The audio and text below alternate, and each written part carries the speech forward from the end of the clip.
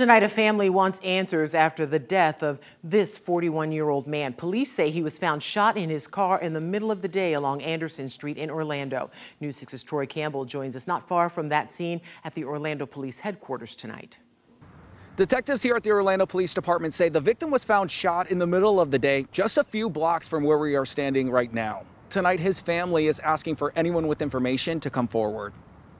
He touched all of our hearts and our lives in ways that it's in unsurpassable amounts. The family of 41-year-old Eloy LeBron telling News 6 Thursday evening officers knocked on their door, telling them LeBron had been killed. It wasn't just another number, somebody who succumbed to the unfortunate events that are happening in the world we live in today. He was a very good person. Orlando police say their officers were called to the area of Anderson Street and Jernigan Avenue just after 12:30 Thursday afternoon.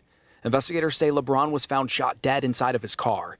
His family says he worked as a flight attendant and also told them he loved them every day. And everybody that knew him and got to know him enjoyed to be with him. And he cared about his family and pretty much everybody. The family says they are seeking justice. We want this to stop. It's enough what we're going through. So please, I beg, if you guys seen anything, know anything, they don't have to say names. All they have is to call.